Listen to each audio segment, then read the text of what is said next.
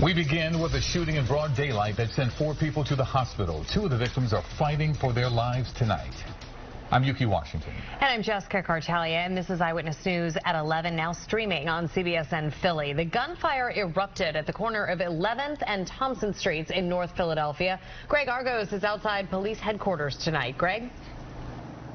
And Jessica, good evening. Right now, we know police have one person here at police headquarters. They are questioning that man in connection to this quadruple shooting. Right now, though, there have not been any arrests, but 2 of the 4 people shot tonight were told in severely critical condition.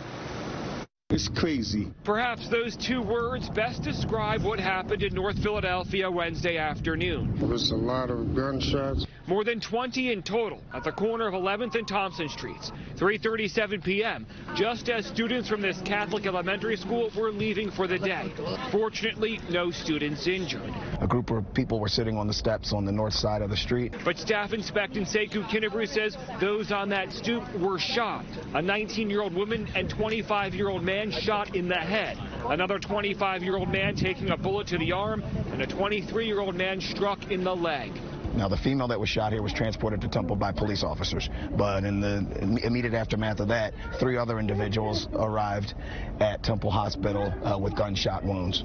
The emergency room there went into lockdown. Police searching the vehicle they arrived in for evidence as family members of the injured grieved in front of the hospital.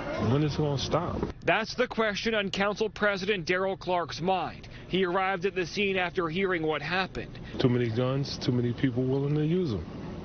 And at the end of the day, you know, the police can't stop it all. And like Clark, neighbors here hoping the community comes together to bring an end to this senseless violence. I grew up with family, people who cared about people. We don't have that no more. That's why the youth is just, you know, running amok and running wild. Change comes from within. You got to change yourself first. The other big question tonight is why did this quadruple shooting happen? Police not yet releasing any possible motives.